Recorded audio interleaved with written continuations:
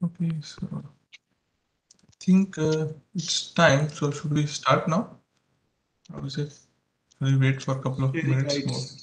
yeah, please go ahead. Maybe another 2 to 3 minutes you can wait. Okay. So we'll start at 3-2. No problem. Yeah, and you try sharing your slides or your screen. Yes. Yeah, visible. That's good. Yeah, perfect.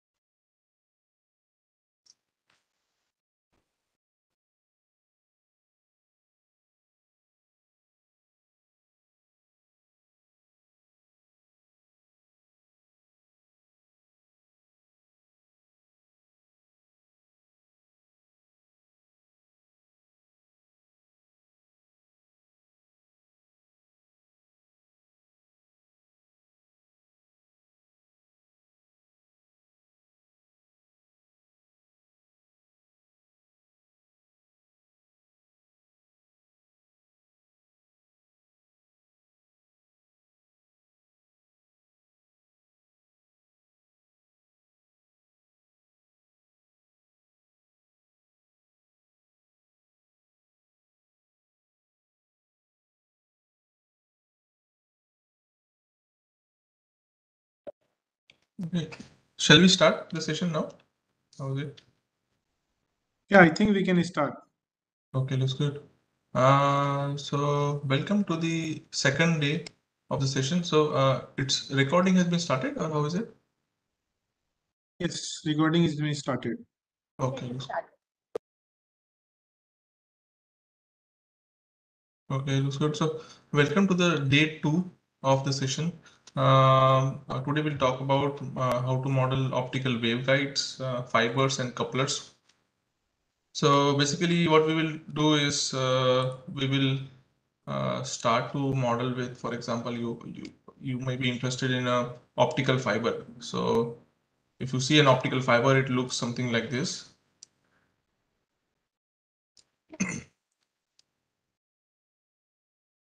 So you have the core and the cladding.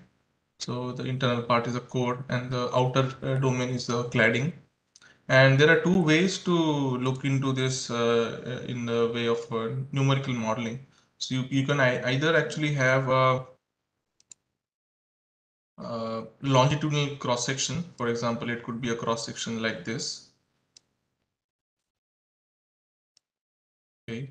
So you have a plane which is longitudinally cutting, or you can either have a plane which is cutting in a transverse manner like this.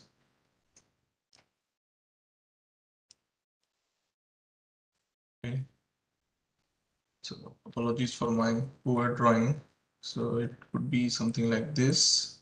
This is a longitudinal cut to this plane, and this could be the transverse cut that I'm doing. So the longitudinal cut that you see could lead to, if I see from the top, for example, so let me just type it over here. So this is the longitudinal cross section, and this is the transverse cross section. Fine. So the longitudinal cross section will lead you to something like this. You see from the top, it would be something like this.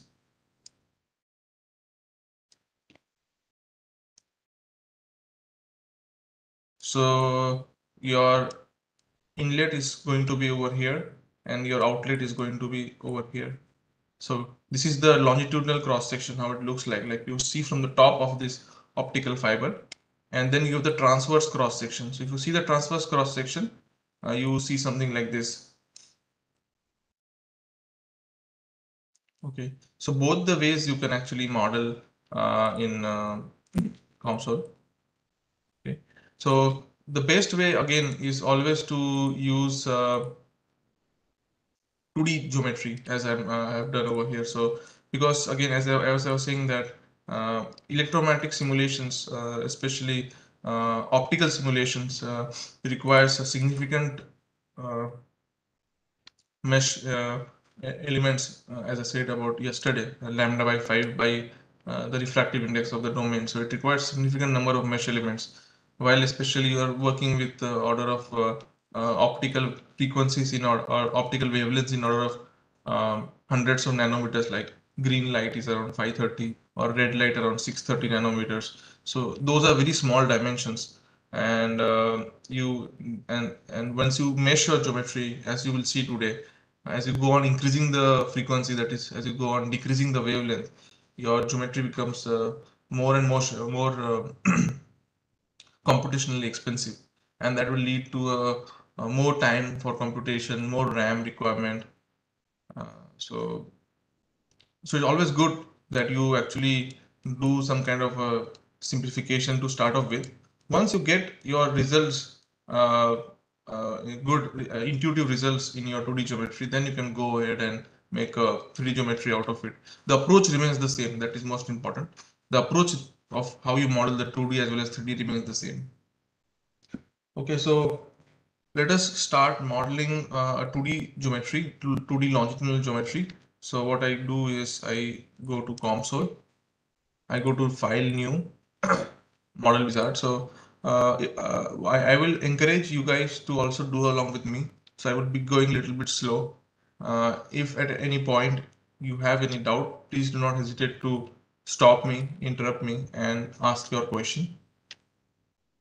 Okay, so one more point is you can also model this optical fiber as a 2D axis symmetry geometry, for example, like this. Okay, so this is your axis of symmetry, and then this is your core, and this is your cladding. Okay, so that is also a type of approach that you can use like this. So this is a 2D axis symmetry geometry. So that depends on the type of mode you can choose which geometry type you can want to model for. Okay. So as of now, I will do with a longitudinal cross section, that is 2D geometry. Okay, so I choose this 2 dimension, and then as I discussed yesterday, I again choose this optics, and I go to wave optics, and I choose electromagnetic frequency domain, that is EWFD interface.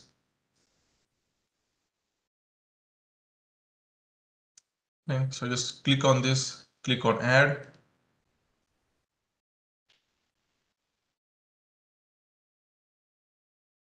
and I click on study. Nice. So what I am going to do is I want to see the wave propagation, right? So I want to give an input over here. So this is my input and this is my output. And I want to see my wave to propagate along this direction. Okay. So if it is a wave propagation that I want to model, then I need to use the frequency domain study node. Okay. So frequency domain study node is available over here. So I need to use the frequency domain.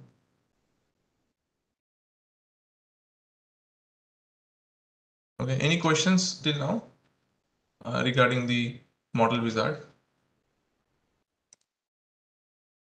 No, sir. Okay, looks good. So I choose my frequency domain and I click on done.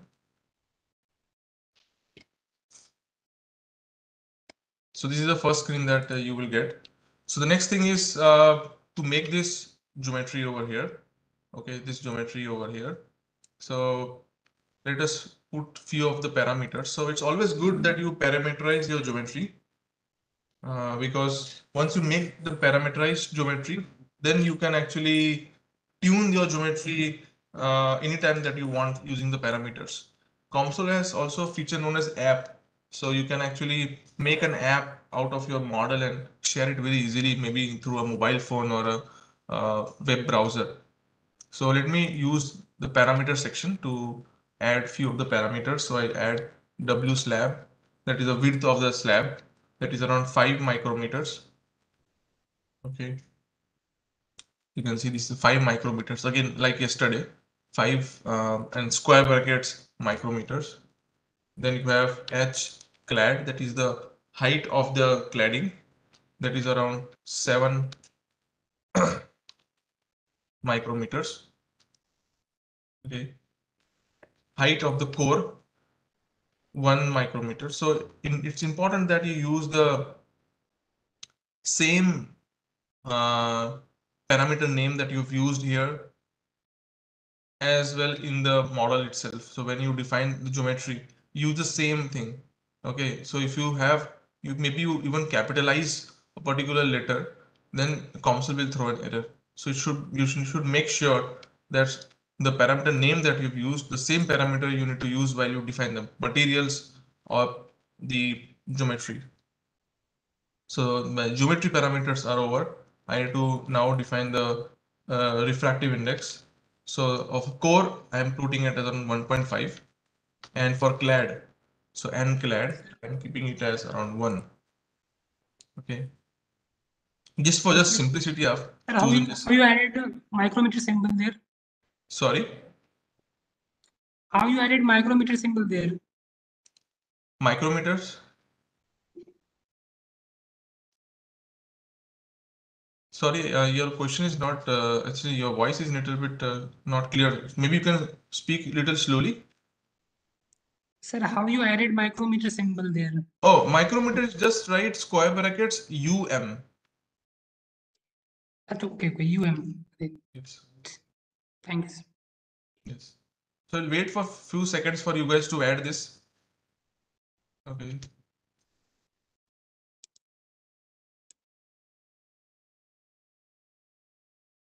Excuse me, sir. Yes.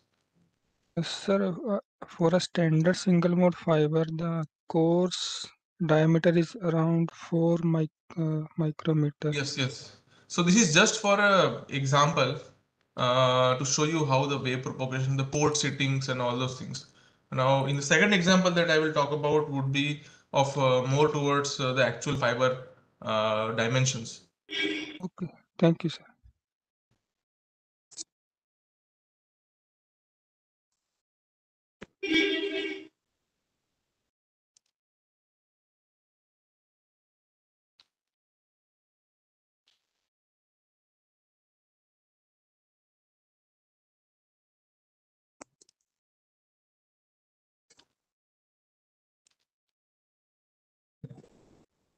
Okay, so I've also sent the parameter list in the chat box. So if you have any doubts, you can use those. बेटा म्हणजे correct काम कर तुम्ही हगने का मुतने का सी बेटा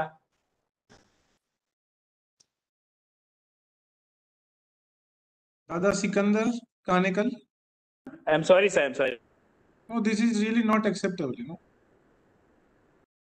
You please make sure that, otherwise I will, you know, expel you out. Yes, sorry, sorry sir, extremely sorry. Please make sure, otherwise I will expel you out. Okay, so the one more question, is there any way to write equations, parameters and values used in a study to a text file? Yes, you can do that. You can write, is there a way to write equations, parameters and values used in a study to a text file? Yeah, I mean, you can save this. You can see that there's an option known as save to file. Okay, just click on save to file and then you can, maybe I can just parameters, and then you can see that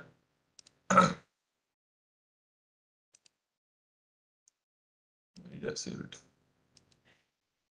Okay, sorry. So you can see over here parameters. So you can now see this is the same thing that you have entered. You can save it in the form of text file. You can also import a text file into a parameters. Okay, you can click on this load from file. Now this could be a CSV format or a .txt format, any of the format, or like CSV format, not any, these 3 or 4 formats, you can use it to load that data into a parameter sheet.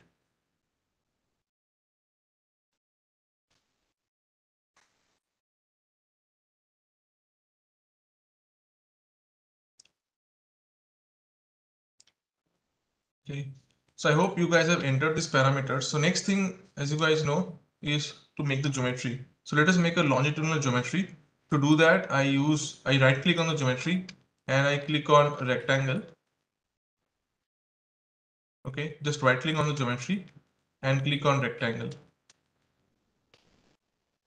Okay, and I write the width as W slab and height as H clad, and I click on build objects.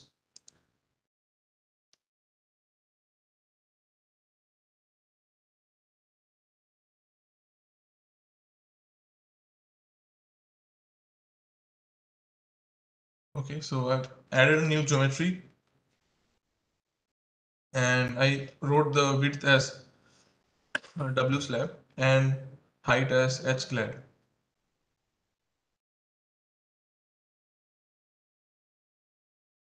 Okay, now the way how you define the geometry is based upon the position.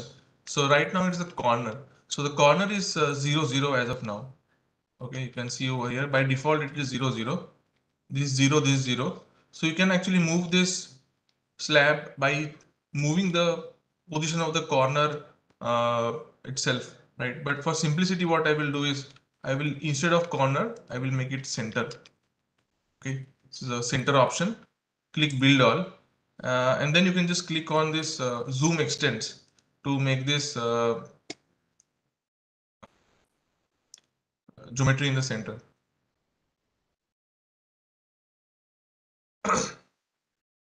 Hello, sir. Yes. Sir, it is showing error while inputting width and height name. I think double slab and S slab. Oh, when you put the width and the height, when it is showing error. Yeah, it is coming in red. So if it is coming in red means is the one over here and one over here is not same. Okay, so make sure maybe you can just copy and paste it. For example, I added one over here. You see? Okay, so parameter, we need to copy the parameters, right? Yeah, you can copy it or you write it, but it has to be the same Okay. name. Okay. If it is different name, then it will come in red color. So over here you can see that it showed unknown model parameter. That means a different parameter name that we have mentioned over here is not the same as the parameter. Okay, so make sure either you write it correctly, that is the same thing that you write, or you copy paste. Okay, then this red should not come. That is the most important. Excuse me, sir. Sorry, yes. Sir, actually, when I created this rectangle, no, it is showing like blank, that gray shade, it's not coming. Will it be fine? Like, is there any problem with No, that? can you click on this zoom extents and see? I Can you click on first? Click on build all object. Yeah, Okay, yeah. and then click on zoom extents. That rectangle, whatever is being formed, it is like blank, it is not filled with that gray. Oh, gray, but it's the outer black box is coming at least. Yeah, that rectangle it is seen, the outer box is same. Which COMSOL version are you using? 6.1. 6.1. Okay. Like whatever the What I am link. using is 6.0. So Okay, I don't like know the if link there is which was something new shared, I that has been downloaded. introduced. Yeah, no problem. That's good actually. It's fine. 6.1 Okay. is advanced version. It is definitely Okay. good. So don't worry. It's on you are on the correct path. If you see Okay. this black, Border is same, sir. Border is same. yeah, that's good. So but make sure that this center is at 0. That is important. That this center has to be 0. So to make sure that you need to use the base as center. Okay, so Yeah. now the center of your rectangle is 0, comma 0. You can see over here. So this is center is now 0, comma 0.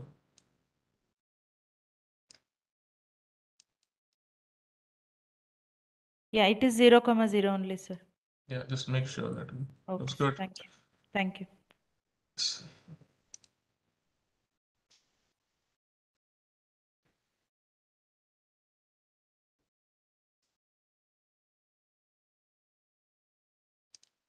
Okay, looks good. So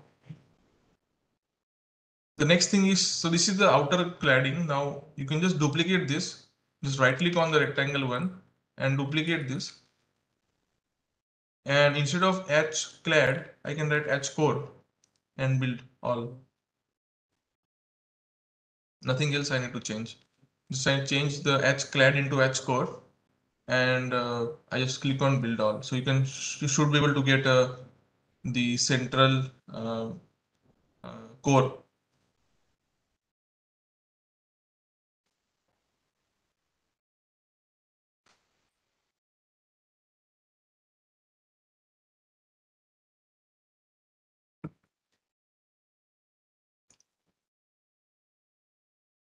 Okay, so duplicating is one of the most simplest way to create the geometry, because you all the position as well as the other factors are the same.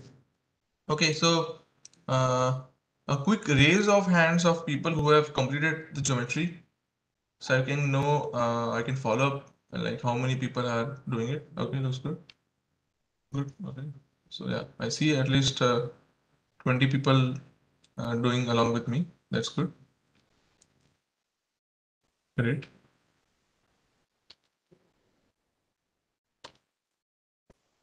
Cool. So the next thing is the materials.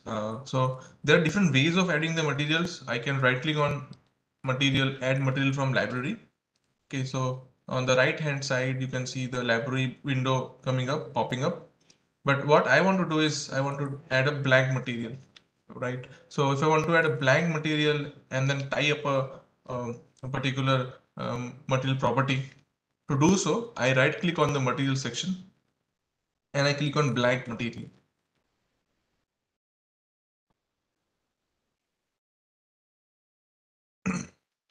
Okay, just right click on the material section and click on blank material.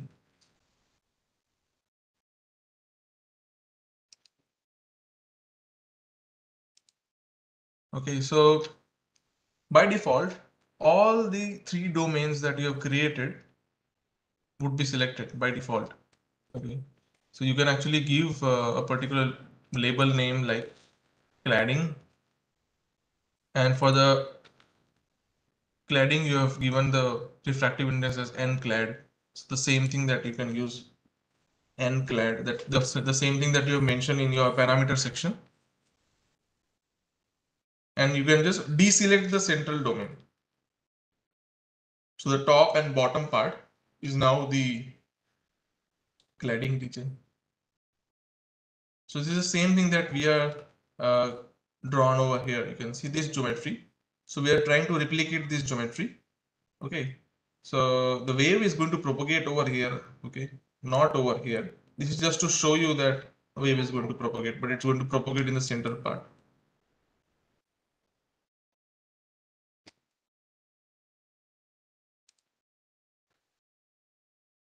Okay. So I've added a new material. I wrote the label as cladding, and I wrote the parameter of this material as n-clad, which I have defined in the parameter section. Okay, you can see this is n-clad. I have defined over here as 1. Sir, Yes. why it is showing stop instead of this green color check in front of this property refractive index? It is showing stop. If you have not entered anything, then it will show stop. That means that you have to enter some material properties. Okay, now got it. Don't enter the material properties. That means that yeah, you need to stop. Yeah, it's showing now. Yeah. So only so once you enter the material properties, these two tick mark will come. That means that these two are the required essential material parameters, and those two things you have already entered. Okay, looks good. So next thing is to add the code. To do so, I will do the same. I repeat the same step. Just right click on material section. I create a blank material. Instead of material 2, I write code, and then I select this central domain. Okay, and then I write n core.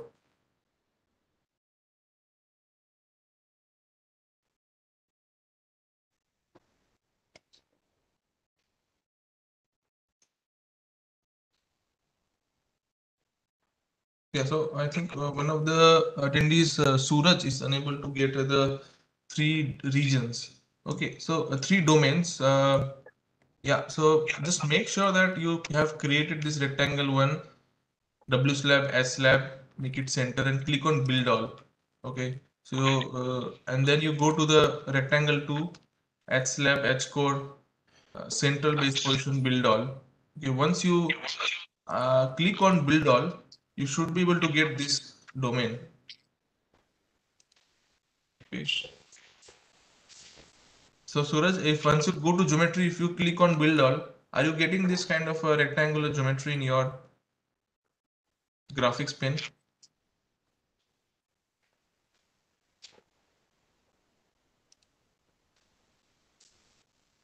Okay, but you have created, so you just make sure that you click this zoom extend. Sometimes it goes away.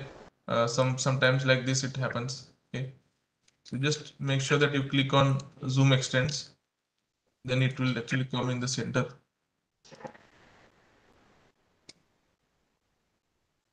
Okay.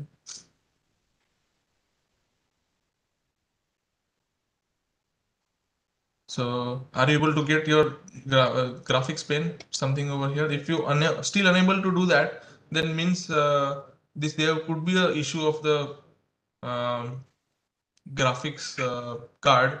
In that case, you need to again go to this file preference, as I said yesterday, file preference, graphics and plot windows, and instead of rendering as OpenGL, you need to change it to software rendering. Okay. So sometimes this graphics card may not be okay for you, the one that you're using, which is not compatible. So you need to change this rendering to software rendering.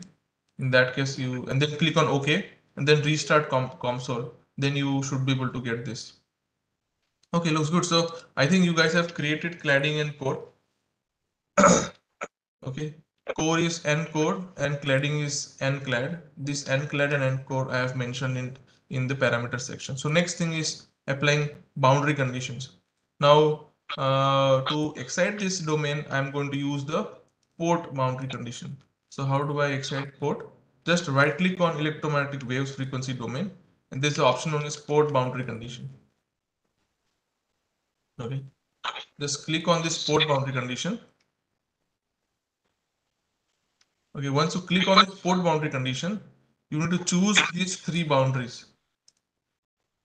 Okay, now interesting part is that you need to choose these 3 boundaries. Now this is kind of something new because you might have thought about that your actual wave excitation has to be somewhere over here, right? So it's evanescent, then actual wave would be over here, and then it will evanescent kind of a wave propagation. So your actual wave is going to propagate something like this.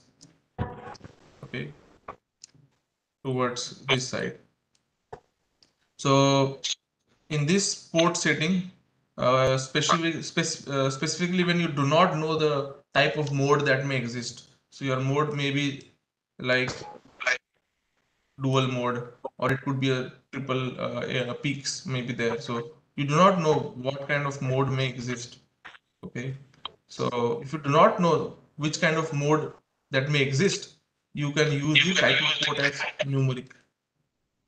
And when you use numeric, you need to choose all the boundaries that you are trying to excite. Okay, so that's a approach that one needs to follow.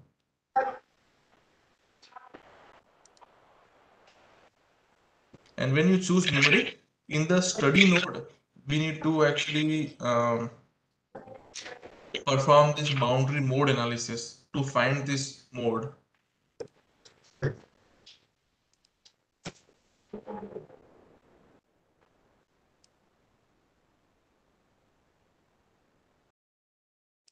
Okay, so that is something at a later point that we will do. So I hope you guys have added a port boundary condition. Type of port as numeric. Okay, yesterday we did with periodic. That is to model infinite error domain. Okay, infinite air and slab model also you can do with using periodic conditions. You can do an infinite array of grating using periodic conditions. Right now I'm not modeling an infinite domain. I'm modeling a finite domain. and I'm trying to excite using a numeric port. Why numeric port? Because I do not know the mode that may exist. Okay, so I want the fundamental mode to exist, and that's what I'm going to search first. How I'm going to search? I'm going to search by applying a boundary mode analysis. So that is a kind of a study that I will add later on. So as I have added port 1 as an excitation, I need to also add one more port on the right hand side, right? Because my wave is going to enter from the left and it is going to get absorbed on the right boundaries. So what I do for simplicity, I right click on port 1 and I duplicate. Okay. And instead of on, I will make it off. Okay. And I want to deselect this. So either you can left click on them or you can click on clear selection. And then you select these three boundaries again. Not again, means these three boundaries you need to select.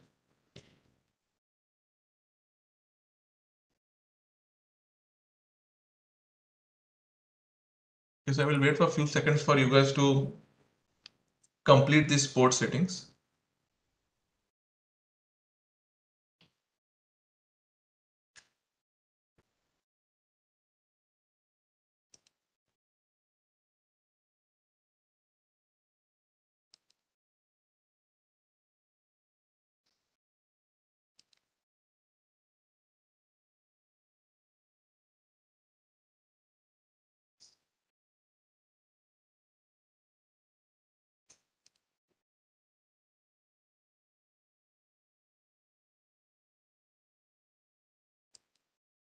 Okay, so I hope you would have completed this port setting.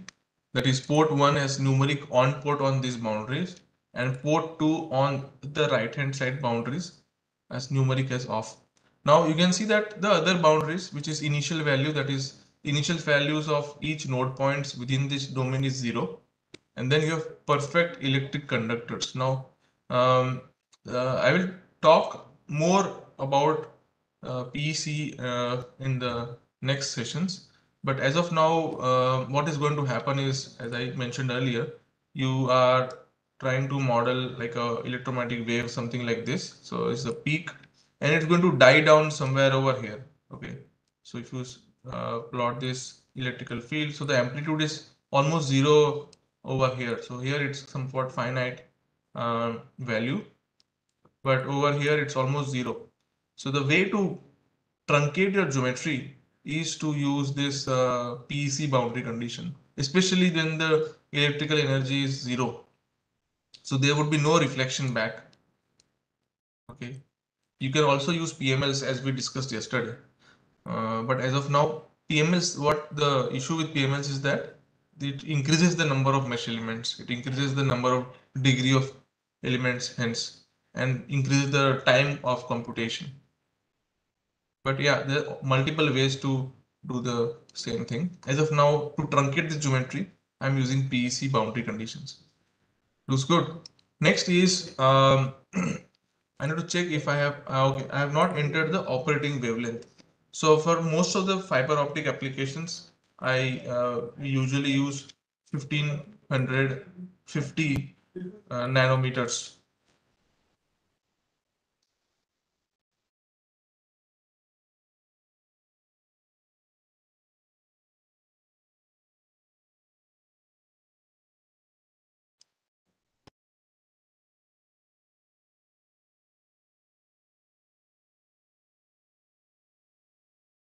Yeah. Just hold on, I'm getting an urgent call.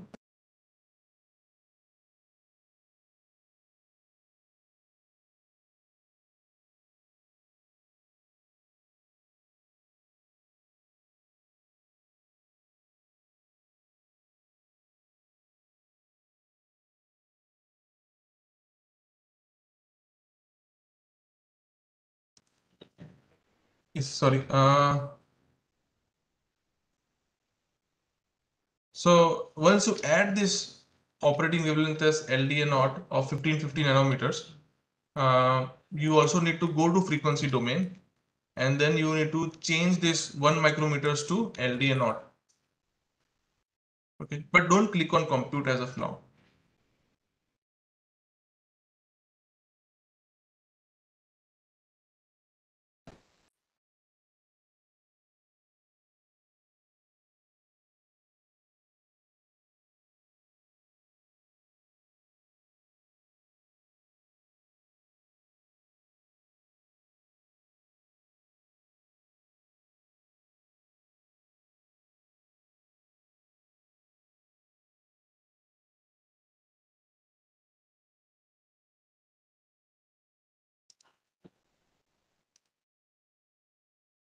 Yeah, so the next thing is to add the, so now we have added the frequency domain. The next thing that we need to do is we need to add the boundary mode analysis. Okay, as I discussed earlier, the periodic port, sorry, the numeric port is just to know about which, if it is uneven or if it is like we don't know the type of mode that may exist. So they use a numeric type of port. The next thing is to understand which kind of mode that may propagate. You need to use boundary mode analysis. So how do you add boundary mode analysis? You just right click on the study one and then click on study steps, and then you can click on others, and then there's a boundary mode analysis. Okay, just click on that. So I will show you again. Just right click on the study one, go to study steps, other, and boundary mode analysis. So you can see that there are two different options, boundary mode analysis and mode analysis. So mode analysis is when you do the 2D cross section or translation cross section. But right now we are doing longitudinal cross section. So when you're talking about longitudinal cross section or even 3D geometry, okay, if you're talking about 3D geometry, you want to excite a numeric port, so use boundary mode analysis. As I will show you in the end of this session. I'm going to model 3D geometry, a RIB waveguide, and I'm going to use boundary mode analysis to excite my, or to search my mode, fundamental mode, and that I will use to excite through my optical waveguide, right? So this is a boundary mode analysis. In the next example, I will also show you about mode analysis. So this is boundary mode analysis. I hope you have added this boundary mode analysis. Now in this, C constant by LDA naught, that is the wavelength, operating wavelength that I need to choose. Okay. And one of the most important thing is search for mode around the, you need to search more or less near to the refractive index of the core. Okay, so whatever is the refractive index of the core, you need to put this, because the modes are going to exist near the or within the core itself. So you need to search for modes around this value, whatever is the refractive index of your core. This is a very important part over here. For example, you are modeling hollow optical fibers, for example. So in that case, it's the opposite. So it's a hole in the center of your optical fiber and hollow core optical fibers, and you want your modes to be existing within the air domain cavity. In that case, it's the opposite. In that case, you need to write the search for modes around the refractive index of the air, that is around 1. Or it could be a liquid, it could be a kind of a sensor that you are modeling, so it could be a liquid that is flowing, or it's a moisture that is present in the core through which this optical wave is going to propagate. So whatever is that material that you think that is going to propagate, that refractive index, the refractive index of that material is what you need to enter in this search for modes.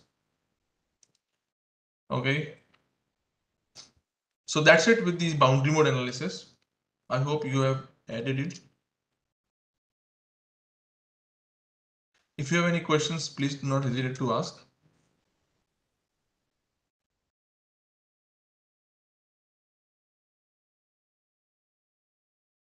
Sir? Hello? Yes, Hello? please go ahead. Yes, yes, please. Yes, sir. Okay. So, sir, can I write in the search for modes around this a number, or can I directly write the N core? there. Yeah, you can write encore. Okay. Same thing. Okay. Okay. But you cannot write a function. No, Okay. You no. cannot write an equation. Okay. Okay. You can write a number. Okay. I don't know. Maybe if it is incorporated or not, any number, only number is possible. Whether it's a parameter is also possible. But as I say, the equation or a function, I'm not sure yet if that is possible. Thank you. Okay, any more questions?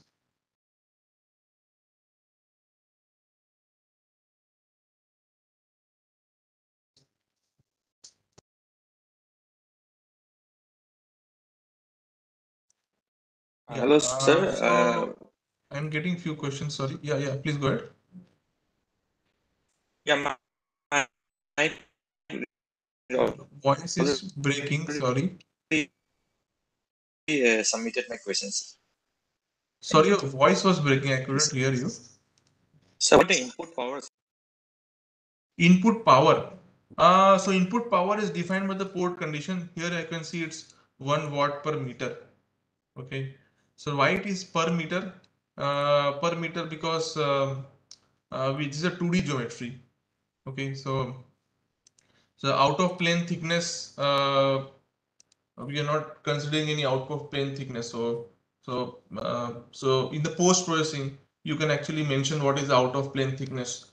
You can multiply it with those. So it could, but as of now, it's in easy words, it's 1 watt is the power. You can change the power using this.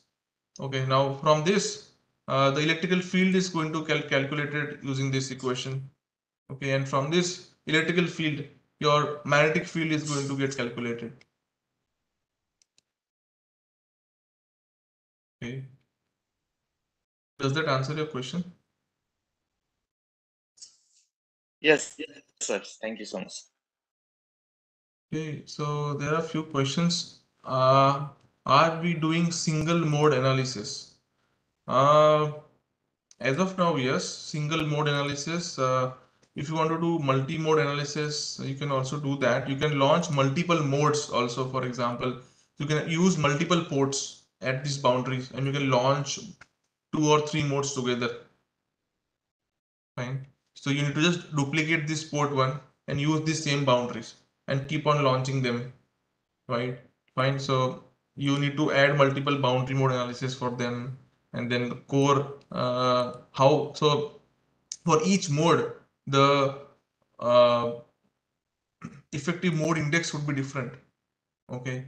So those values you need to change. So that is a little bit more involved, but I will discuss this in the next example that I will talk about. Okay. Okay. What about B out input power? I think I have answered that question. So your power is nothing but it's mentioned over here. Okay. One more question is on the definitions. So that is little bit different question. So maybe I will answer it after the end of this demonstration, so that we don't break the chain of discussion. Okay, looks good. So first thing is for the boundary mode analysis for the port number 1. So similarly, we need to also do it for the port number 2. So I just duplicate the boundary mode analysis for port number 2. That's it. So I just duplicate this boundary mode analysis. This is my duplicated boundary mode analysis, and I write port name as 2. Instead of 1, I write 2. Okay, this is port 1, this is port 2. The rest everything is the same.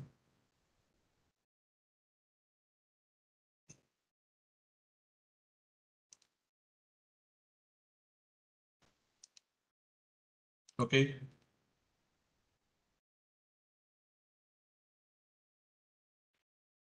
So the next thing that I need to do is I need to move this frequency domain below. So I can just right click on this, or I can just pick and drop over here. Okay, the drag and drop in the bottom, or I can use also right clicking on this and move up and down. But the most important thing is that boundary mode analysis should be first and then the frequency domain. It also means that you first find the mode that may exist over here and over here based upon the material properties at these boundaries. Once you know the mode that may exist, you can then propagate it through this optical fiber or any optical waveguide. Okay, so this is the boundary mode analysis on this boundary, boundary mode analysis on this boundary, and then this is the third step, that is frequency domain analysis.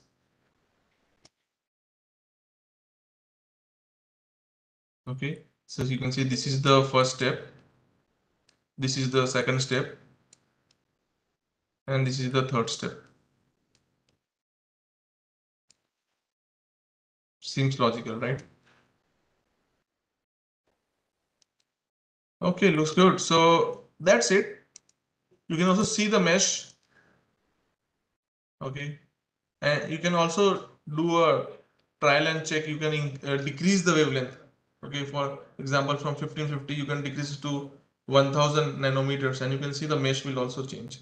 So because you have used physics control mesh. So that's it.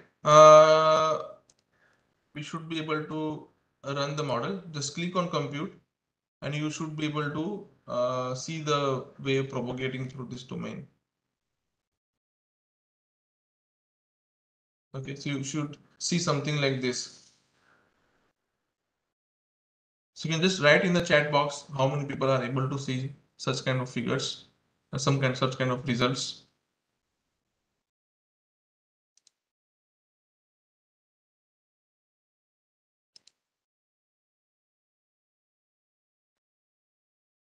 Looks good. So Building is showing an error.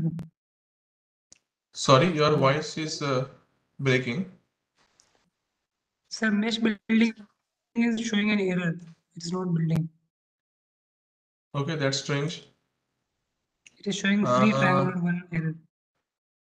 Means what error are you getting? Free triangular one error. Free triangular one error. And what is the error name?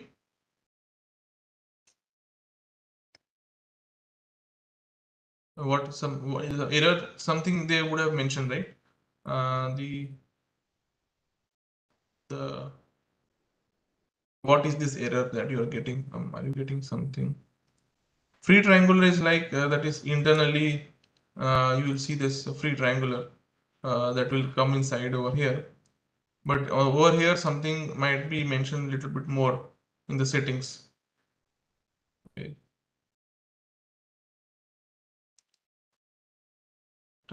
If you do the steps what we have mentioned, I don't think so you should get any error.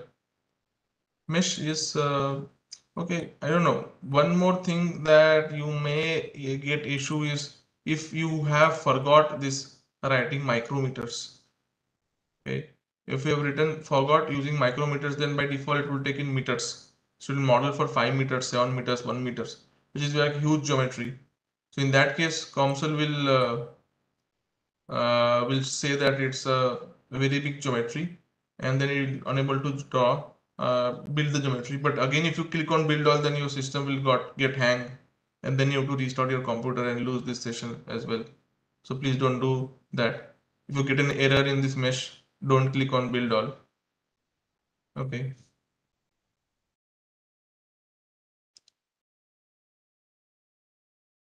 Okay, so I see that many people are actually getting the results. Yeah, so Surjit is saying that material definition is incomplete. So please make sure that you have written this as N-clad and 0 in the cladding. In the core, you have written N-core and 0 over here. Okay, just make sure that you have mentioned all this material definition. So cladding should be in the top and the bottom, and core has to be in the center. Okay, so PL is saying that I'm not getting the results. It's showing something else. Okay, so just make sure the material properties are correct. The values are also correct. N core is 1.5, N clad is 1. Refractive index is 1550 nanometers. Slab width is 5 micrometers. H clad is 7 micrometers. H core is 1 micrometers. And if you do all the step one by one, so I think it should be right. You should get this kind of results. And if you are unable to get the results, no problem. You can just see this video once more. Right now, what you have plotted right now is the normalized electrical field. That is nothing but you are plotting the this is nothing but equal to square root of E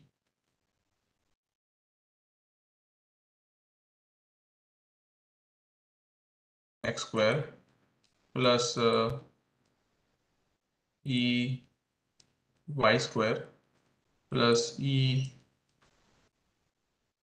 z square.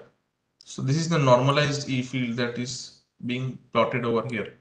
Okay, but I want to, for example, only plot the EZ part, right? I want to only plot the out of plane electrical field component. So in that case, I can just write EZ directly and click on plot.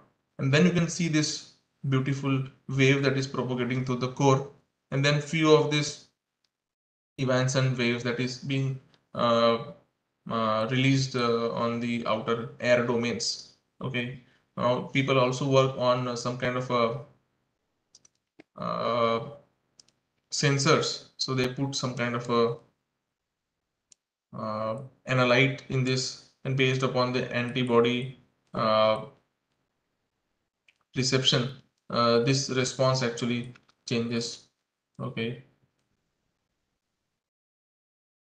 So if there is an antibody which fits in with a particular bioreceptor, then it actually can change the response of your figure. Okay, so that's something else. But yeah, so just try to plot EZ.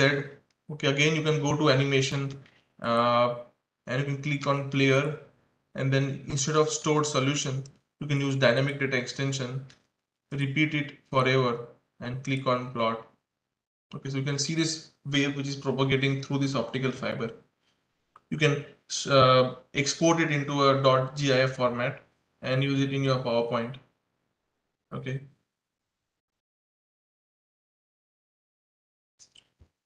So this kind of wave propagation within the core of the optical fiber. You can also see a 3D visualization as we discussed earlier. You can just right click on this surface plot height expression and you can see this visualization, 3D visualization. And then again you can use the animation to see the visualization of your 3D plot now. So it's a phase dependent animation. So the phase of your so it's like each frame is having its own phase from 0 to 360, and then it's just linked together to see this propagation of waves. So it's not a time dependent solution, it's a phase dependent animation. It indeed looks like a time dependent thing, but it's not. Okay, looks good. So I hope you are most of you guys are able to get this results. That's great to know. Okay. So that leads to the second session, that is second part of this today's session. That is, we are going to talk about the actual optical fiber cross section. Okay. So in this case, what we're going to do is I will go to the file new. Okay, maybe I will create a new model. That's better. So I go to file new. Okay. So over here I go to, okay, yeah, sorry, there was one more question about definitions that I need to answer. So the definition node over here is basically a lot of things actually. So it has to do a lot of things. For example, you can use selections to select a particular domain boundary. You can apply a probe, especially probe required when you are doing a time domain simulation. So that time probe is kind of more required, and you're doing some kind of optimization. That time also probe kind of helps. Non-local coupling again is like kind of integration. For example, you want to integrate at a particular point. For example, you want to find mode overlap. Okay, there's an integration of two different modes. So you have mode 1, mode 2, and then you try to overlap together. So integration you can do average, maxima, minima. Extrusion is something like you want to model a geometry in 2D and then extract the result into 3D. So those things is extrusion. PML is what I already discussed. Rest of the things are just extra notes, so you can just self-explanatory. Okay, so and then functions. This is also very important. A function, you can write your own equations like analytical equations, or use interpolation function to import from any other file, .txt, .csv, or a .dat file, or you can make any function as a Gaussian pulse, or a ramp, or a rectangle, or a random waveform. Right? So there are a lot of ways you can actually make a function, and you can use that function to define a material property, for example, or a geometry of your structure. And then variable is a functional dependent parameters. So it's nothing but parameters, but now it can be a spatially varying parameters and all those things. So little bit more enhanced features you can actually add. Okay, looks good. So let us go to the next example. That is, now we talk about the optical fiber cross section. So this is something like a ridge waveguide, optical waveguide on a silicon photonic circuit, communication circuit. So all those applications. Now we talk about purely optical fibers. So in optical fiber over here, what do we have is, again, we go to model wizard, and I choose 2D geometry, and over here again go to optics, wave optics, and use the same EWFD. Okay, so this is the EWFD interface.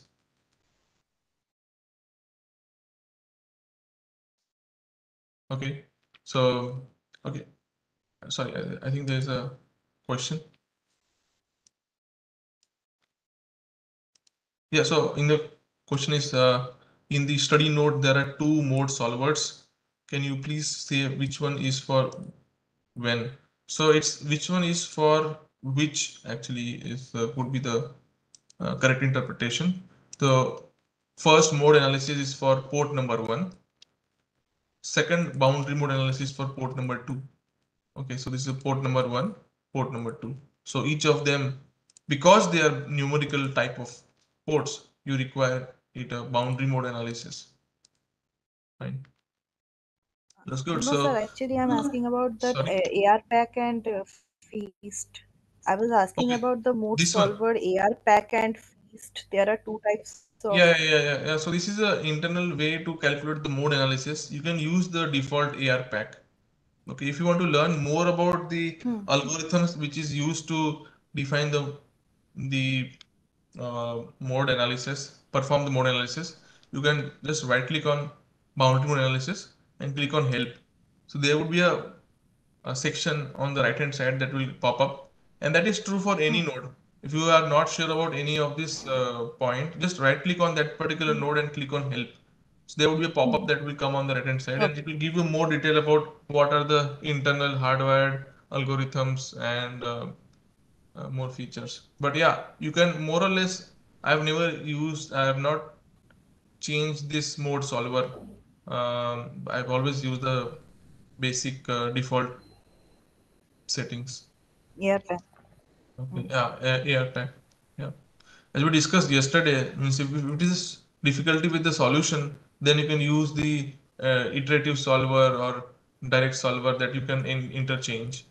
But for mode analysis, I have never faced such kind of issue. Okay, so here you can see on the right hand side, now each and Yes, every sir. section over here has been discussed over here on the right hand side. So you can go through it, learn about more. Okay, that's good. Yeah, thank you, sir. That's good. So now coming back to our optical fiber cross section, transverse cross section, I have the 2D geometry, and then I go to optics, wave optics, electromagnetic wave frequency domain, and click on add. So this should come over here, right? Next thing is the study node. Now instead of frequency domain, I'm going to do the mode analysis. Okay. So I'm going to use this mode analysis and click on done.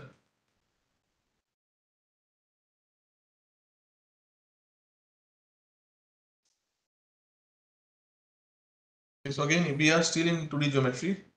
The last example, I will just talk more about 3D geometry. Fine. So next, again, we need to add the parameters. To add the parameters, I write nclad as 1.4378 and core as 1.4457. R core, that is the radius of the core, as 8 micrometers. R clad, that is the radius of the cladding, as 40 micrometers, and operating wavelength as 1550 nanometers. Okay, I will share this also in the chat box.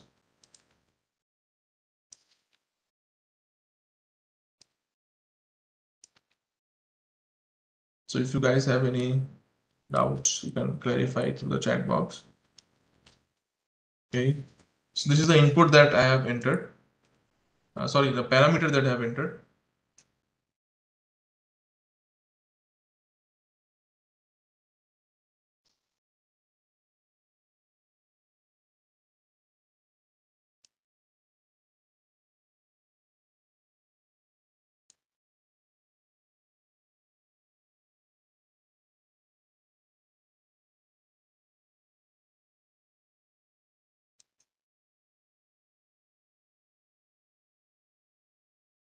Okay, I will wait for a few seconds for you guys to add these parameters.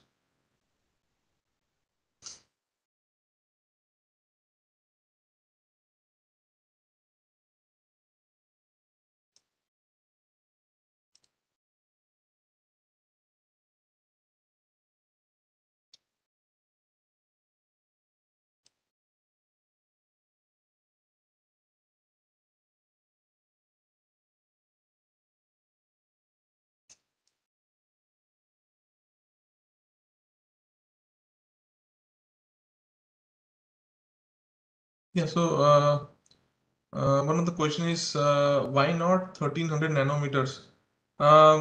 Yeah, you can use this frequency sweep, for example. We can do that. We can do a wavelength sweep actually. Instead of frequency sweep, we can do a wavelength sweep and we can plot the dispersion curve and we can see the cutoff frequency and all those things. Okay, so those things also we can do. Yeah.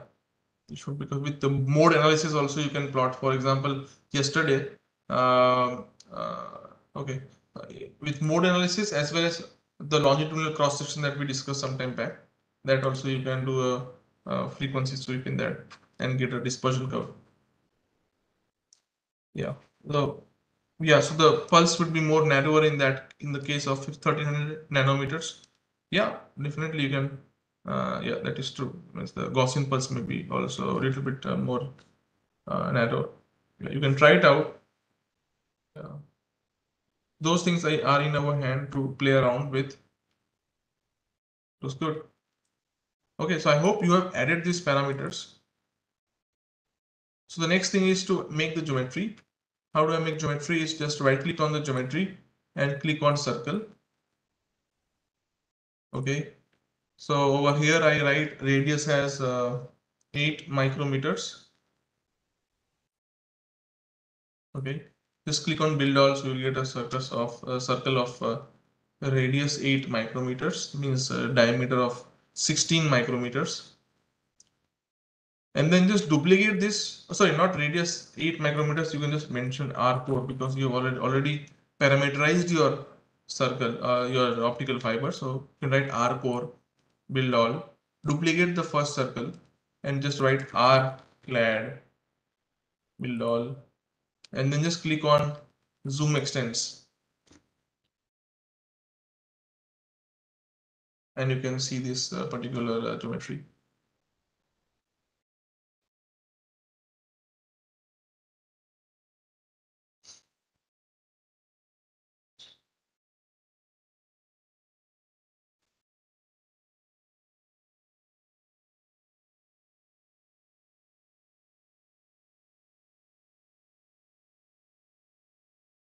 Okay, so I will wait for a few seconds for you guys to create this transverse cross section of the optical fibers. Again, you can change a lot of parameters. As I said earlier, you can change this radius, operating wavelength, radius of the core and cladding. You can change to see the difference mode that may be existing within this optical fiber.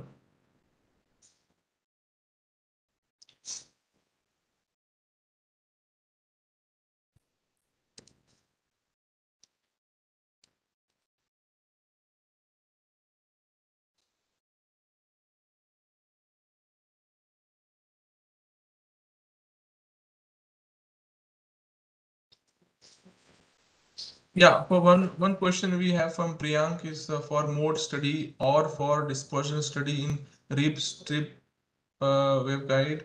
Are we would we be using mode analysis? I think you mean, since all are transfer studies. Yes, you can use mode analysis and get the dispersion curve.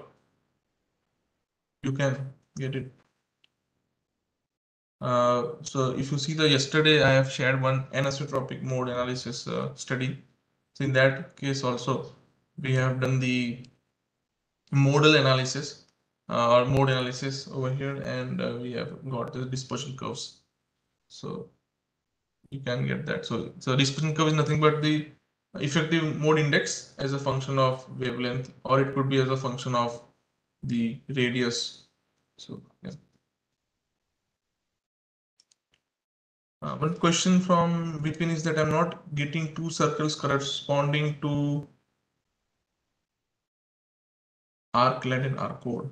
Okay, yeah. So yeah, as Sarika mentioned, you can click on zoom extents. Okay, so I think yeah, then you should be able to do well. Next is the material section. So what I do, I right click on the material section, add blank material. Fine. Again, I use the central domain and mention it as core, and I write over here N core. Fine. Again, I just duplicate it, write clad, that is nothing but the cladding, and I write N clad. Okay, core and clad. Core and clad, cladding should be outside. Okay, so this is core and core, clad, outer domain, that is blue color, and clad. Okay, so I will wait a few seconds for you guys to add the material properties and core and clad.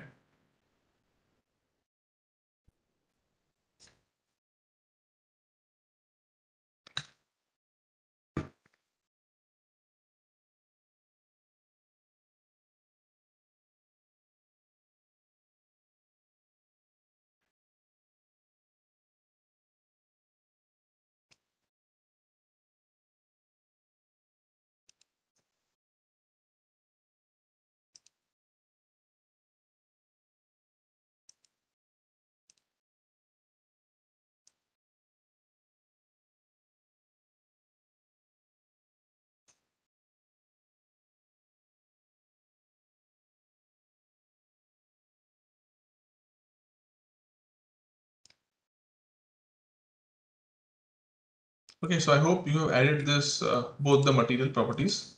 Make sure the core is in the center with N core, and N clad is for the outer domain with N clad. With the electromagnetic waves, we don't do anything else. So PEC is applied on the boundaries. Okay, and that should be fine because the wave, the mode again is going to exist. So if I do a cross section, so the mode is going to exist somewhere over here. Okay, so in the center domain, and it's going to die down as I go on to the boundaries. Okay, it's going to die down. Okay, so as it going to die down, there's no reflection that is going to happen. Okay, reflection back, so almost zero electrical field. So PEC is okay, no need to worry. If there would have been some waves that would be present, events and waves that would have present over here, then you could have used PMS. But right now I don't need to worry. So next thing is to go mesh and do not click on build all. Okay, if you click on build all, then your system may get hanged. Okay. Now, important part is that mode that is going to exist in the core of the fiber does not require the meshing of physics control mesh. Okay, that is based upon the operating wavelength. Okay, here the modes that are going to exist are independent of the lambda by 5 kind of thing. So you can just make sure that you disable this use function over here and only then click on build all. Okay, please make sure that you disable this use function green tick mark over here and only then you click on build all. Okay. You do not need to have a, because this is not wave propagation. Only for wave propagation you need a requirement of lambda by 5. This is a mode that we are going to visualize, which kind of mode that may exist. Okay, and the mode that may exist, how can I know that? This mesh setting over here is sufficient to visualize the mode. Okay, so please make sure that you disable this. Okay, so if you don't have the contributor field, maybe you was using different maybe a different version, don't no worries, just make sure that you go user controlled. Okay, and over here somewhere uh, predefined normal should be good. Yeah, predefined normal, general physics is fine, pre-triangular remaining. Okay, you can just go to user control instead of physics control, that also should be fine. Okay, so you should get a simple mesh like this, not a very refined mesh, because if you go with the physics control mesh, then it will use a lambda by 5 mesh. That is not what we require. So let's go to the mode analysis now. So in mode analysis again, we change this C constant by LDA naught. Okay, so you see over here, I've changed this LDA naught.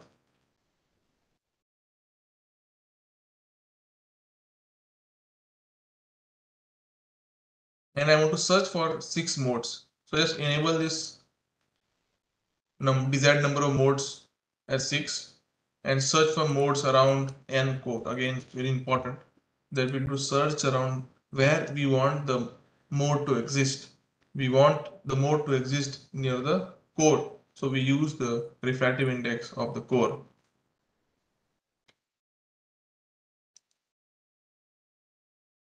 I will wait for a few seconds for you guys to update this mode analysis and then we will proceed further.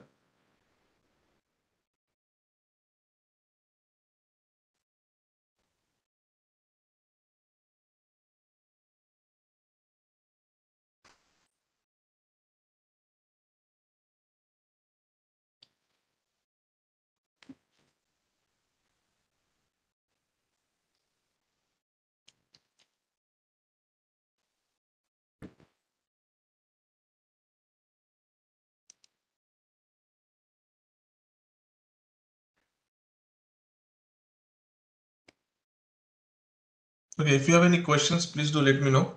Please do not hesitate to ask any question.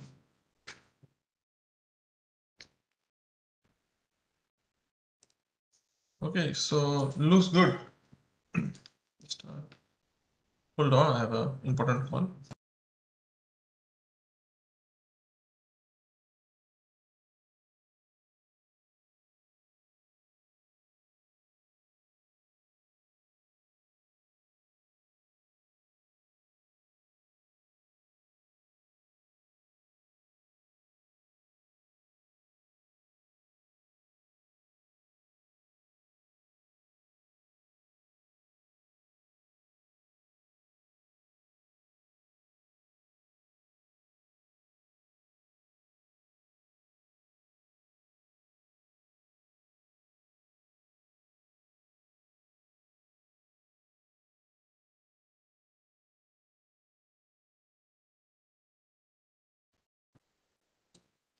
Okay, looks good. So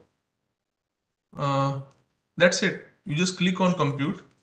Okay, but make sure again that you do not have this phase control mesh, because if you have this phase control mesh, if please see the mesh is a simple mesh like this. If it is a more refined mesh, then your system will hang. Okay, then click on compute and you will get a nice mode like this very quickly.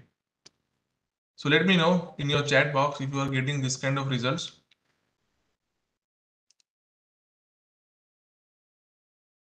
Okay, looks good. So I see Uttam is able to get. So I'll wait for a few seconds for you guys to get these results.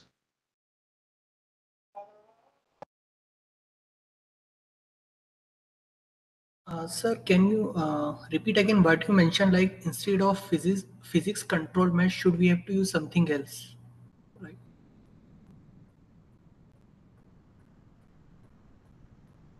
So you didn't do anything else, means instead of physics control mesh, in this physics control mesh, this contributing node, that is you just need to disable. That's it, what I was talking about. Okay, so you can just use, if it is an older version, then you can use user control mesh, but make sure the mesh is not much refined kind of lambda by 5. Okay. Okay, sir.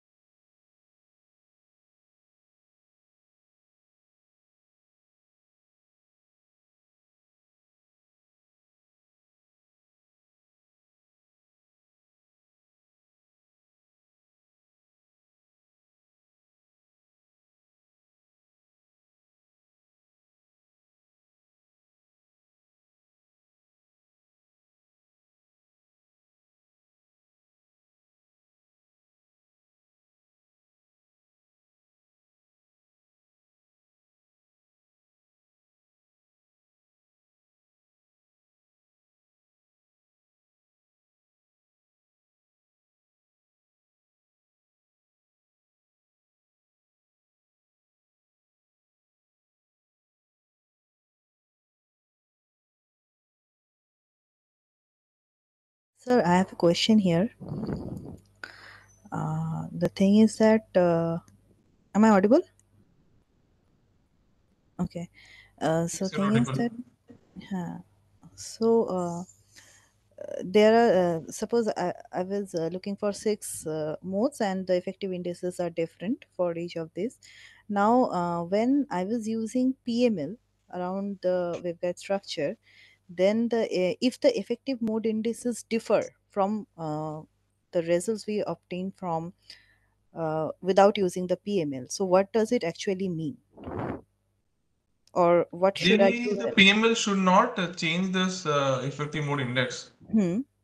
Yeah, ideally it should not change the effective, because PML is only to absorb the radiations. Okay, but as you can see over here, if I just see the fundamental mode, that is the last Hmm. mode over here. Yes. Okay, and I see this height expression. You can see that the mode is existing in the center of the core. It is Hmm. almost zero in this end. So you can just show maximum minima. It's almost Hmm. zero in the ends. Hmm. So PML, if you apply over here, anyway, it's not going to change the effective index. Should not change the effective index of this optical fiber. Okay. Okay, This so will not add. if for any particular mode, the effective index is being changed when I'm using the PML in the waveguide, does it mean that this is not a correct mode or something Yeah, like how that? much change is the in the Uh, in the second decimal place or something? You Okay, think? like so then it's quite less. It could be numerical issue also that might lead to the difference. So it's not much significant. But what I would recommend is that you need to first see whether you require PML or not. Okay. So in this case, as you can see, there is no requirement of the PMLs. Of Okay, so course. you can do away with PMLs. It's not going to hamper your results any further. Hmm. Okay, so. Okay, sir. Thank you. So repeat material section was one of the questions. So core is N core. which is I have mentioned in the chat box. Cladding is nclad, and one more important part is that is this search for modes around ncore. So I see many people are getting the results. That's good. The mode ICANN is hollow in height expression. The mode ICANN is here means I think.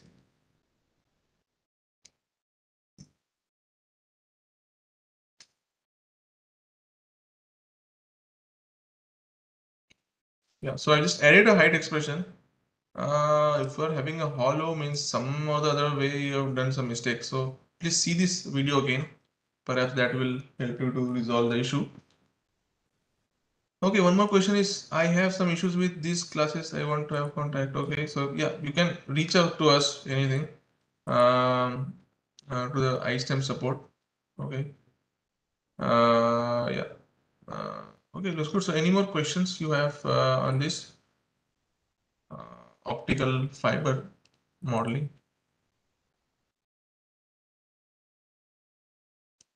Sir, actually, I lost the session while missing computing. Sorry, you? I lost the session, previous session, that was toggle modes. But for this session, I just initialize the parameters myself, and I'm able to compute these actually. And it is different. Like you have chosen different parameters, so I randomly chosen some parameters. That's fine. This is fine. That So is you can choose your own parameters and you can check the results. That should not be a problem. It's just the approach that's important. How to avoid the hanging problem, like how to confirm that if meshing is right or not, something, so that we Meshing don't. is like it's not a big concern over here. As you can see, you have to see most important is the mode. Okay, so mode is like very simple. So you just need to so your mesh should resolve the mode. Okay, so here you can see the gradient is not that high. Okay, so you can see even this, if I see the expression over here, so the gradient is not I'm that much. asking about like before meshing, before building mesh, what should we check so that it should not hang or it should not Okay, go. like that. Yeah, that was my problem. The whole system gets hanged, and I need to shut down the computer. I can understand that. I can understand. So before doing the mesh, you can do a quick check of the number of degree of elements. In this mode analysis, it's never a problem. Okay, but when you do, like for example over here, or in this kind of structure, where it is actually indeed a sorry. So in this kind of structure where it is indeed a wavelength dependent study. So how long you need to model, for example. Okay, so you can do quick back of the envelope calculation. For example, what is the length? For example, the length is around 5 micrometers, and over here, how many number of degree of element, how many mesh elements would be required? Okay, based upon the wavelength, you can quickly calculate over here how many mesh elements would be required. Okay, and by that value, you kind of get an idea how much is this. If it is like if it goes more than 2 millions or so, that means it's very high. Okay, so solving 2 million mesh elements would be like very difficult. Okay, so you can see that or 1 million if itself is like very high. Okay, so you can do a quick back of the envelope calculations. So for example, if mesh element size is this much, that is lambda by 5, and your length is this much, how much mesh elements would be required? Okay, and if that goes more than 1 million, that means it's going to be significantly computationally expensive. One more final thing that I wanted to show was the result part. So if you go right click on the results, I want to show you the arrows of how the electrical field is evolving in all these modes. So I create a 2D plot group and I create a arrow surface plot. And in this arrow surface plot, I increase the number of grid to 30 in both X and Y. Okay. And in the variables, I change to electrical field. So instead of EX, EY, I write, sorry, instead of HX, XY, I write EX, EY. And you can see now for all the modes. Okay. You can see this for different modes, the So these are two orthogonal modes. Okay, these are the two orthogonal modes, and then you have the other modes. Can you guys tell which are these modes? TE mode, TM mode, HE mode. Some people who are working in this field may know about it. Okay, so I did a quick Google search, and you can see over here these are the modes. So these are the different modes that exist in the optical fibers. Okay.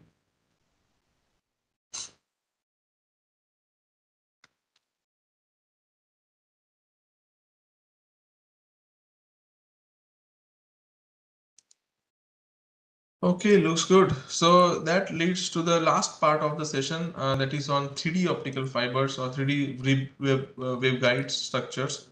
So for that,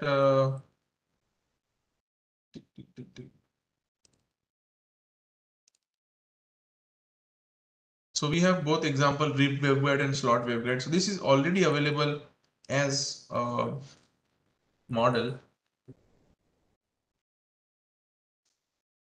Okay, you can see this blog, Silicon Photonics blog, and over here we have model in the end. So this is a cross section again of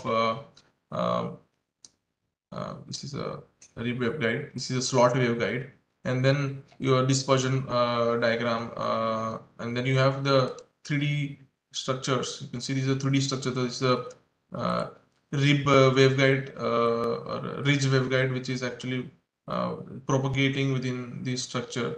Okay, the approach, even if it is 3D, it remains the same. So you can see you can go to try it yourself section over here and open the model files. I will share this section over here, this blog to you guys, and you can just go through this blog and the models. What I will do, I will quickly show you that model.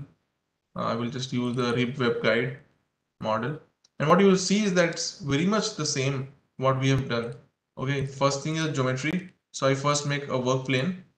Okay, so this is the work plane that I created, and then I extrude it out in the third dimension. So I make it around 10 micrometer long rib, and then I apply the material properties. So this is a core silicon material, and then it is the overcladding silicon, and then undercladding silicon, that is SiO2, both top and the bottom. And then over here in the physics condition, we have port boundary condition, numeric port. This is what in the first session we did, numeric ports over here. So numeric port on, and then numeric port off of the other boundary over here. Okay, and then mesh, physics control mesh. Okay, so here we have used a specific type, that is swept mesh. Instead of tetrahedral mesh, we have used swept mesh. That is because it is a high aspect ratio. So one of the question was on high aspect ratio geometry. So this is a high aspect ratio. So you can use a swept mesh. And it beautifully covers the complete geometry. Rather than tet mesh, it's very complex. So it's especially when you're doing wave propagation along a particular direction, then you can use swept mesh instead of tetrahedral mesh. And then you do boundary mode analysis for the first port, boundary mode analysis for the second port, using the search mode around core. Okay, and then frequency domain analysis, right? And then you get this nice propagating waves through your domain, rib waveguide.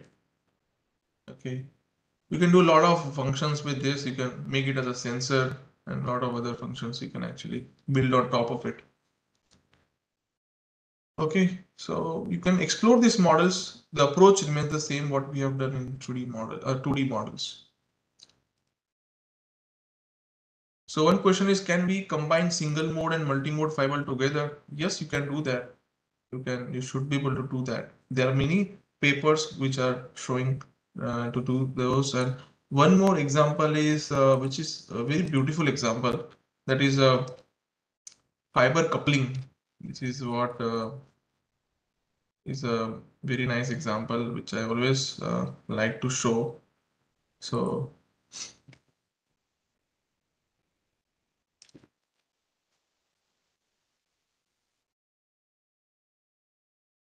yeah, single mode fiber to fiber coupling. Okay, so this is a beautiful example. you guys can see this example. So it's how it couples one fiber to another fiber through air domain. So those air domain, you can do a lot of things in that air domain. You can use it as a sensor. You can see this is the core of the optical fiber, and then this is the lens, and then it actually diverges out in this domain, and then it again converges using this lens to the central core of this optical fiber. A little bit involved model, but the approach is the same what we have done. Okay, looks good.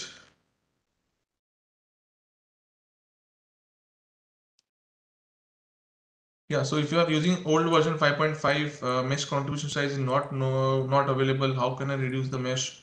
You can use user control mesh, should not be a problem, and just use mesh max element size as 1 micrometer or 2 micrometers, should not be a problem. Okay, looks good. Do you have any example of block for photo detector?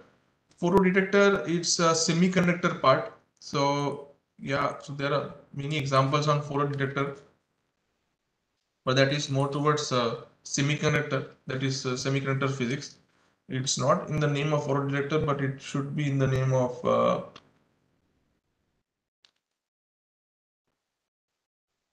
yeah, photodiode.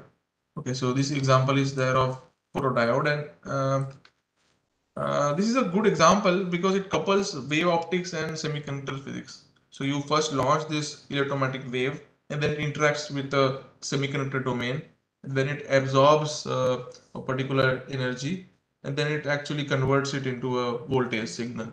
Okay, so that's why it's a beautiful multiphysics analysis over here. So that we'll talk a little bit more in the fifth day. Plasmonic excitation in nanoparticles, we will talk about it, I hopefully think tomorrow.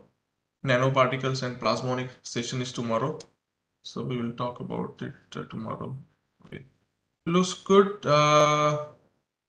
Okay, so we will take a break of half an hour, and we will again come back at 5 o'clock. If you have any more questions, we can answer through those session at 5 o'clock. Thank you.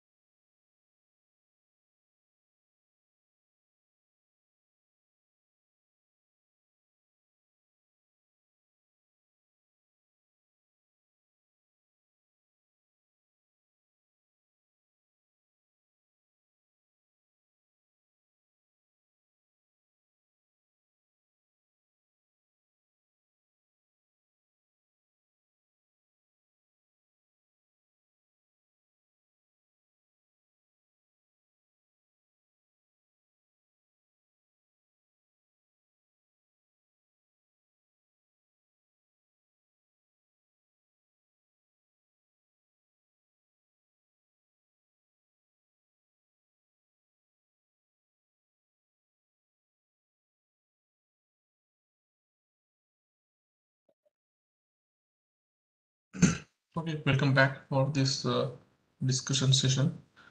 So you can ask us the questions that you may have for optical waveguides, fibers, and couplers. So couplers I have not covered, but yeah, in the end I showed you fiber to fiber coupling. So yeah.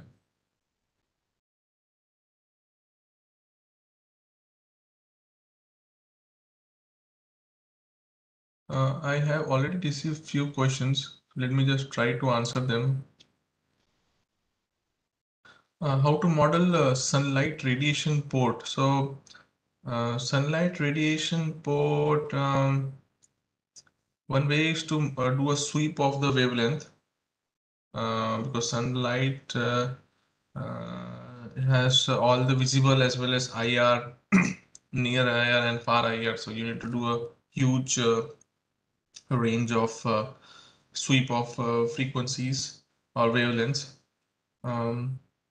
Yeah, so that is with respect to optics, it's that, but it ray optics, as we will see in the final day, there is an option to use sunlight as a launch of rays. So in ray optics, there's an option like sunlight, and with which you can talk about what is the latitude and longitude uh, of your system and the throughout the day, for example, if it's a solar concentrator, for example, or just solar panel. So throughout the day, how much it is changing, how much angle it is changing. So all of those things can be modeled.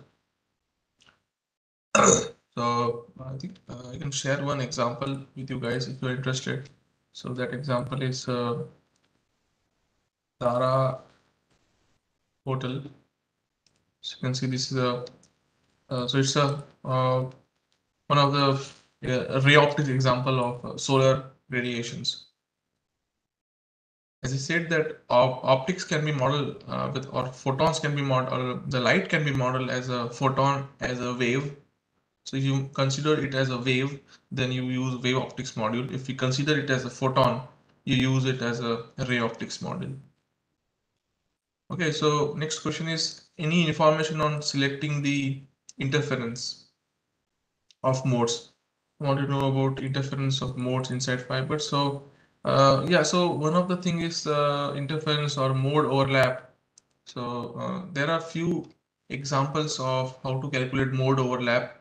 So what I will recommend is that you go to the papers and research in the bottom of this COMSOL website, and there you can search for this mode overlap. So there are many people who have published the paper using COMSOL how to do mode overlap.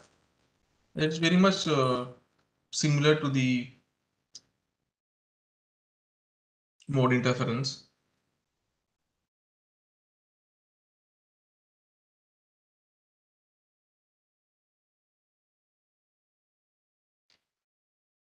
So it's a little bit more involved. It's not that straightforward.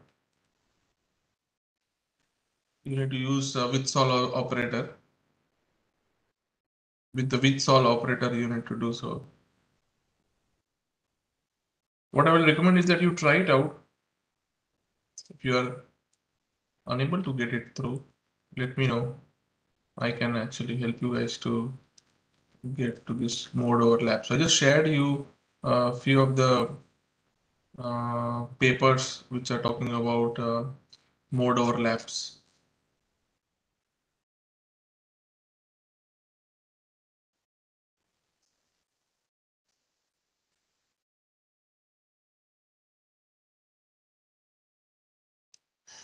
One more question is there a provision to see pulse propagation in COMSOL, especially fiber?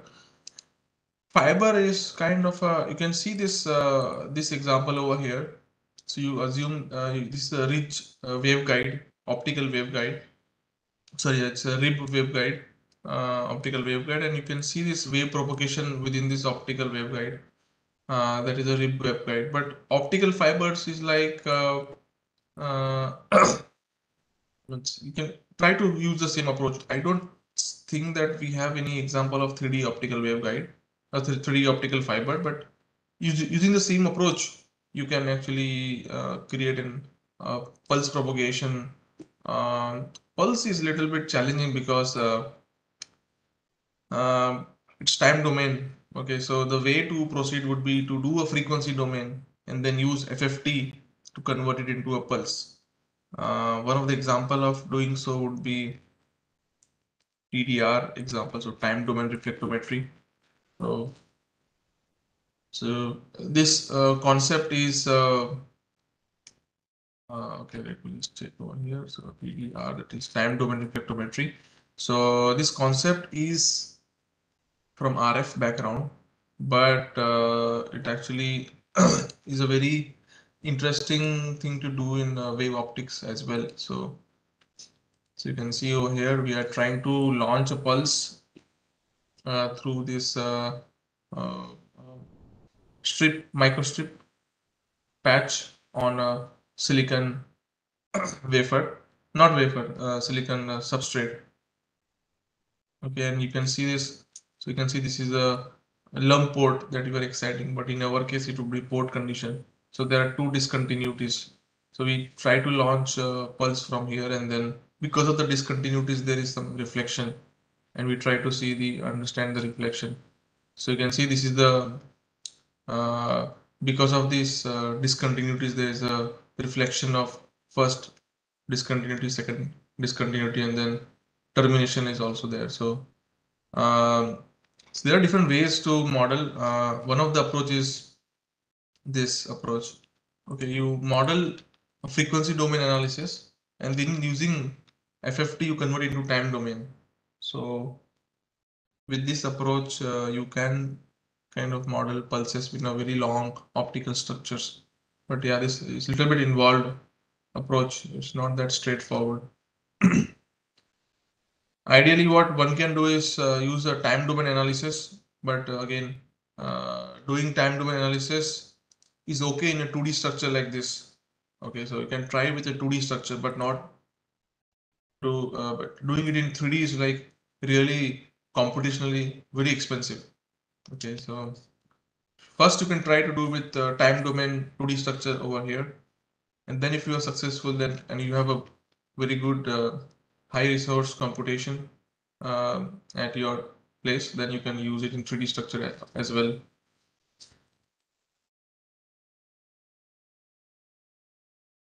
You can also unmute and ask your questions. You can introduce yourself and then you can ask the question.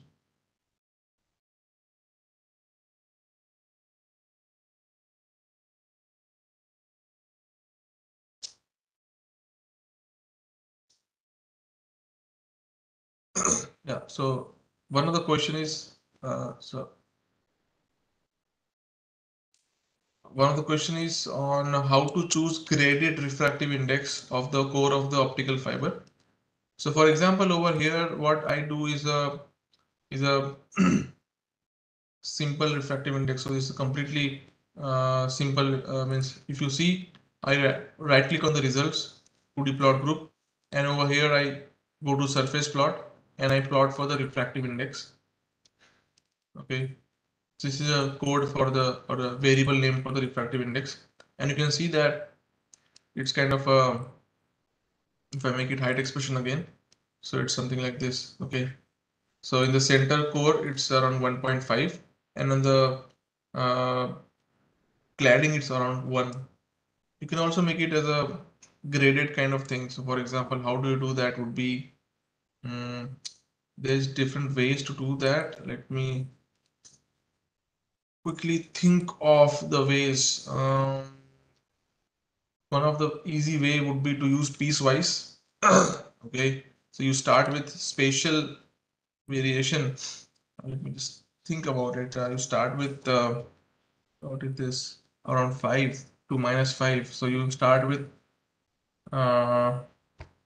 what is this, 5 or 50?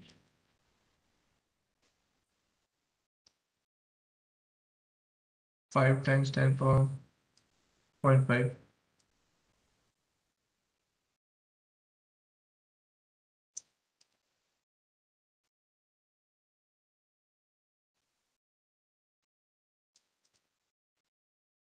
Okay, so this is around 5. it looks good. So what I'm going to use this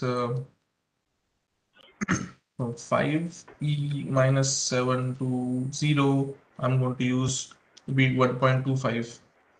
Okay, from sorry, not to 0.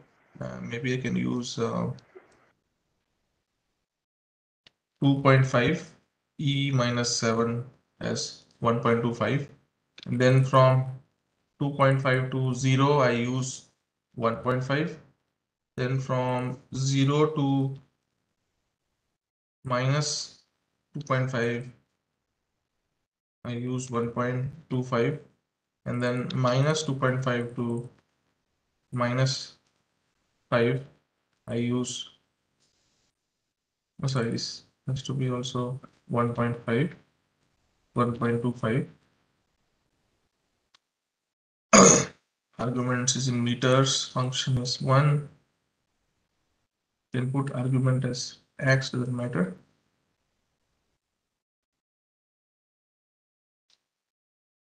Function piecewise TTT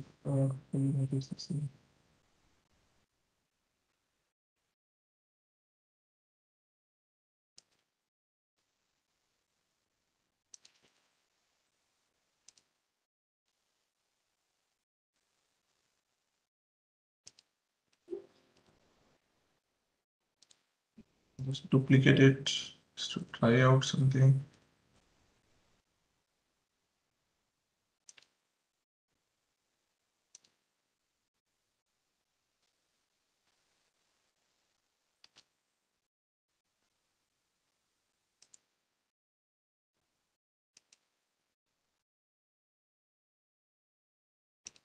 Okay, so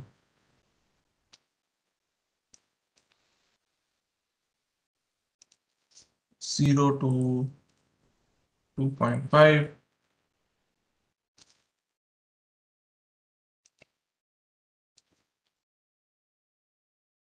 So you can see this is the kind of a gradient that I have used. So from 0 to 2.5, it would be 1.25. Okay. From 2.5 to 5, it would be around 1.5. Okay. So I can use this function PW1 to define my core refractive index. Okay. So I can actually add one more. So it's a little bit more involved. So you can actually, there could be a simple way as well to think about it.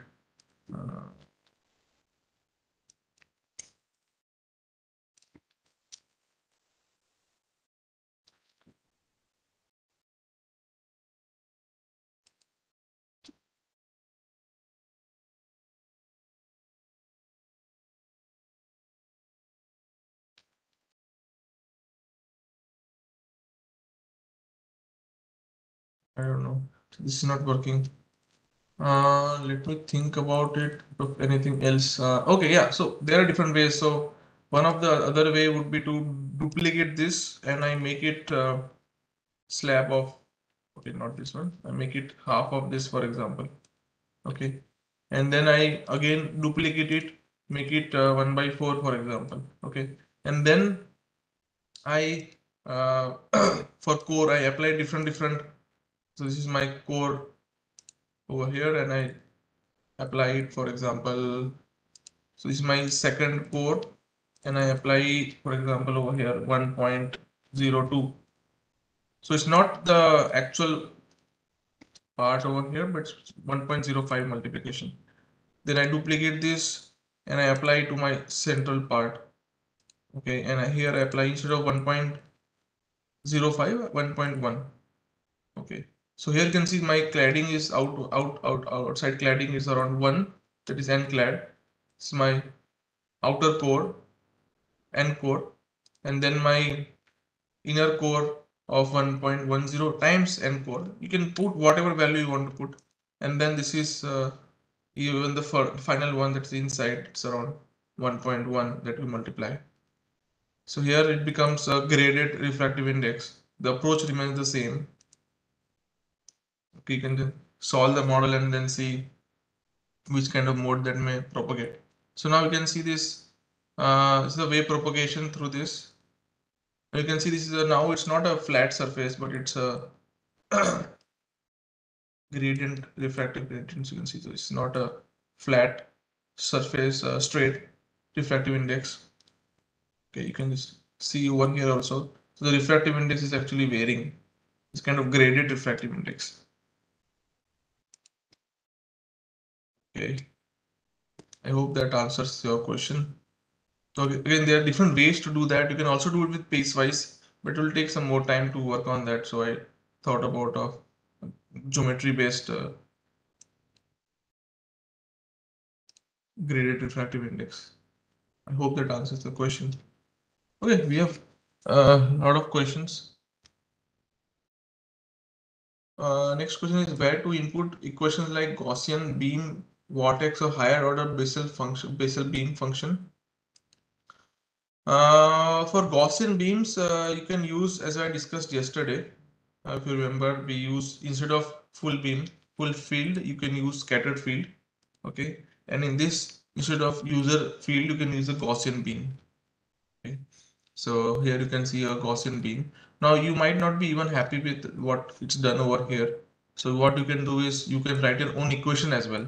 Okay, and you can use scattered field and then use user defined, and you can write your own equations. So based upon any Bessel equation, Bessel beam equation, you can just put it over here, and then you can see the propagation like we see in the first day. If you remember, I have used an equation for the plane wave propagation. Okay, so similar kind of Bessel beam equations you can put over here, and you can see the propagation. Okay, there are a lot of examples with this scattered field. So you can just go and, for example, you go to this model library. Okay, in this model library, application gallery, available in COMSOL website, model and application library, and the search for scattered field formulation optics. Okay, so you can see some of the examples using this. Okay, so nanorods is one of the example we are using Gaussian. So you can also add Gaussian. Okay, so you can see this nanorod example. So here we are using Gaussian beam. So Gaussian beam incident at a Brewster angle. Yeah. So you have any questions, Shweta or anyone?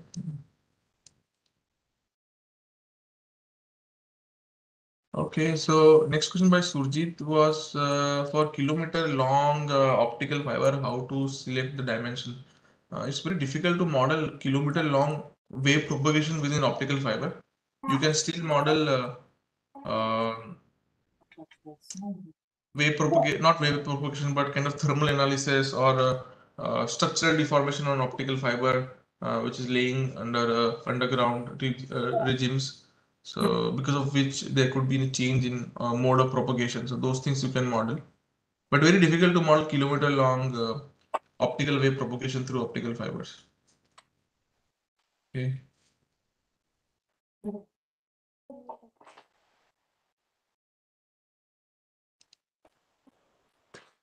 Okay, so one question by Suman on PML. Regarding PML, if we use PML, how thick it should be? And I think, so Shweta, you can mute yourself. You can unmute yourself when you want to ask your question. So if we use PML, yeah, so how thick it should be and how should I know how much width is required for a specific geometry? Okay, so usually the thickness of the PML is not that a big concern, as I said yesterday. So even if you see in this graph that I told about it in mesh, which is that.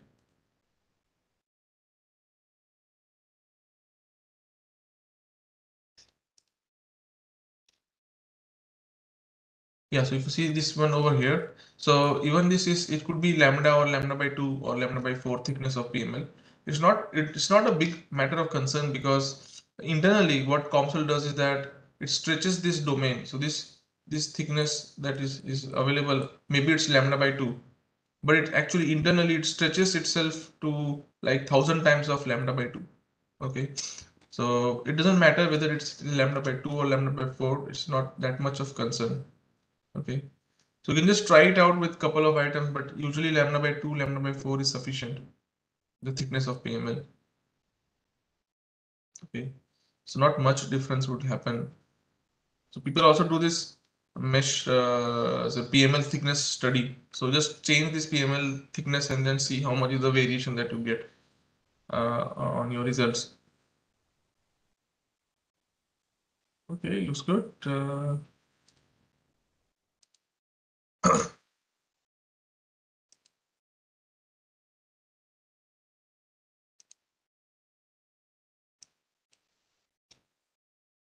Can we design laser diode using COMSOL? Is one of the question by Meenakshi.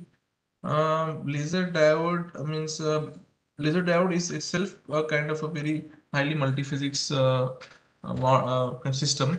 For example, whether you want to model the cavity inside the laser, you want to model the semiconductor part or the wave propagation that happens, Gaussian beam propagation that happens once the light exits the laser. Okay, so if you are interested in modeling the light which is once it is exiting this laser, then you can use the wave optics model, that is Gaussian beam propagation nanorod model. If you're looking for modeling cavities, so then there is a option in ray optics. Okay, so using the ray optics module, you can model 2-mirror cavity, laser cavity with a thin lens, bow tie laser cavity. Even with optics module, you can understand the modes of laser cavities. Okay, so you can and then I think these are two things that are possible. Semiconductor is also possible, but I'm not sure to what extent. Next question by Shanawaz is can't we write the n in the form of expression of the core within the core? Yes, you can write that as well. Means when you're talking about the diffractive index as a function of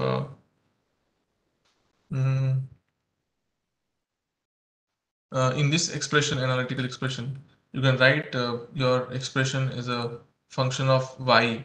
So this is the y that you have over here, and then you extend it to this z direction.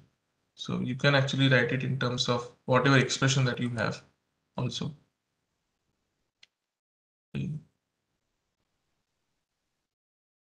As a function of radius of core, yeah. So right now it's nothing like a radius. It's a kind of a longitudinal thing, but yeah, you can write it as a function of radius of the core as well. Should not be a problem.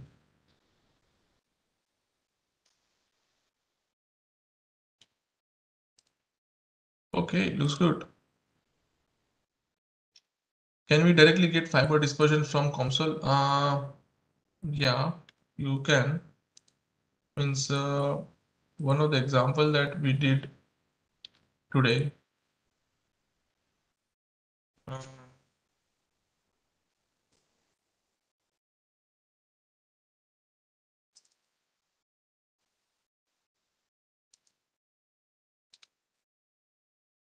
So this is a fiber dispersion. So if you're interested, this example is already there. The example of fiber simulator. In this example, dispersion graph is already there. How to create a dispersion graph for a fiber. Okay, so that is. I will share this with you guys. Okay, so this is an app that they have created using a COMSOL model. So there's an option in COMSOL where you can create an app as well. Okay, so we just open this app, fiber simulator app. So it has a lot of things with fibers. It has the just let me open. So this you can see if you click on open, open the model file, and you have all the equations that they have used. If you run the app, you actually open the app, which is kind of a very nice GUI with which you can actually see the results. Okay, so this is a core cladding.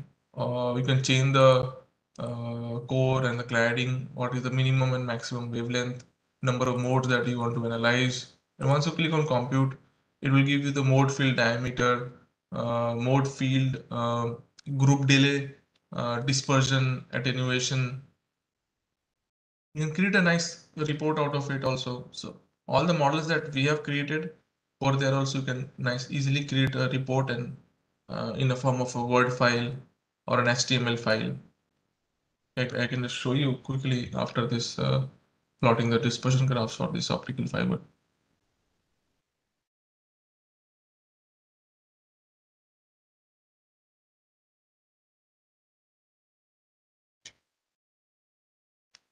Yeah, so you can see this, this is the mode field diameter. So mode field diameter is nothing but as a change in the wavelength. What is the mode field diameter? So now, so how it is calculated, you can just open the model and see the equations that they have used. You can calculate the group delay, okay, for all the modes. And then you have the dispersion. So this is a dispersion graph coefficient as a function of wavelength. Okay. Again, you can open that model and see how they have calculated the dispersion. Then you have the attenuation. Attenuation as a function of wavelength. Okay, so this is attenuation dB per kilometer. So for attenuation, there is already one variable available, damp Z. Okay, so that is a variable that is already available. So you can use that. So this is a refractive index, real and imaginary part of the optical fiber. So you can see this is a single mode. You can want multi-mode also is possible. Yeah, that's good. So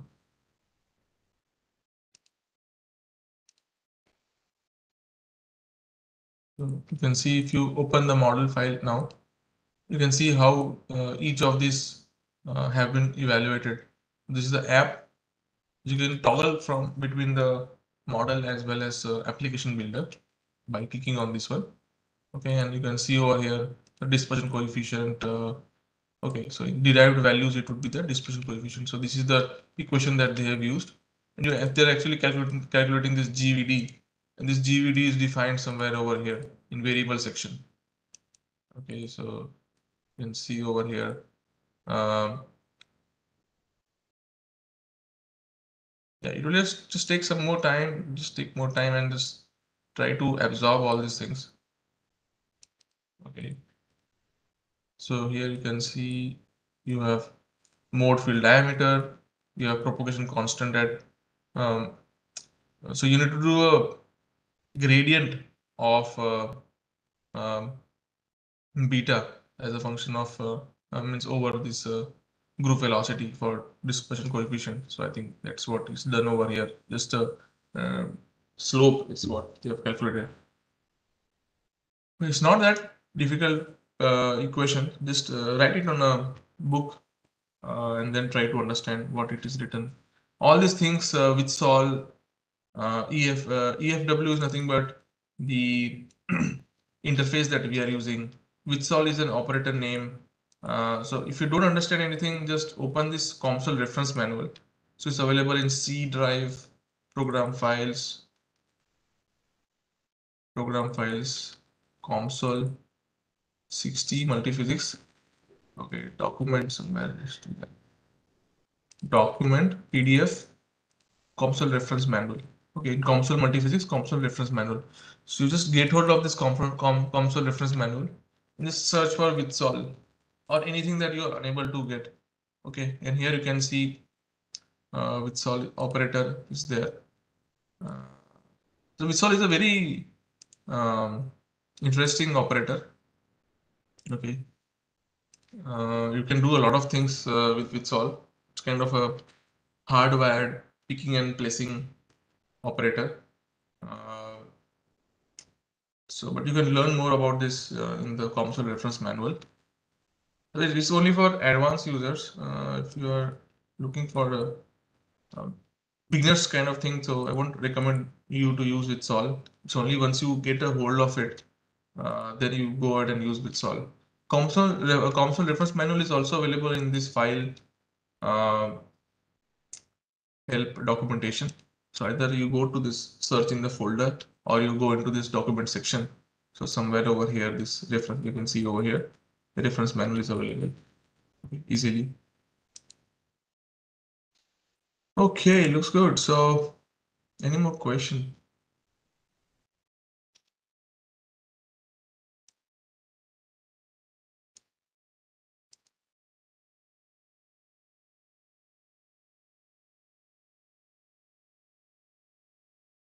Yeah, so yeah, thanks Surjit for your comments. Yeah, the course looks to be interesting, so thanks a lot.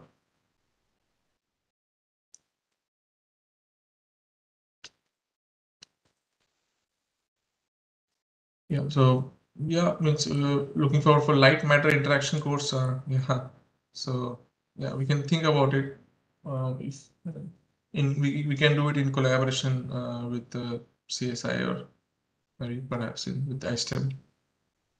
Thanks for your feedback.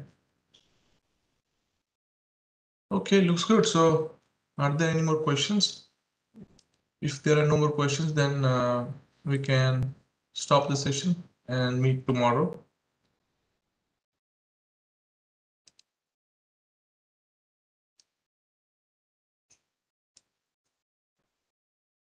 Dr. Uttam, we can close the session. You can Looks good. end the meeting for all. Yeah, I will end the session. Thanks a lot. Bye bye. Take care. Thank you.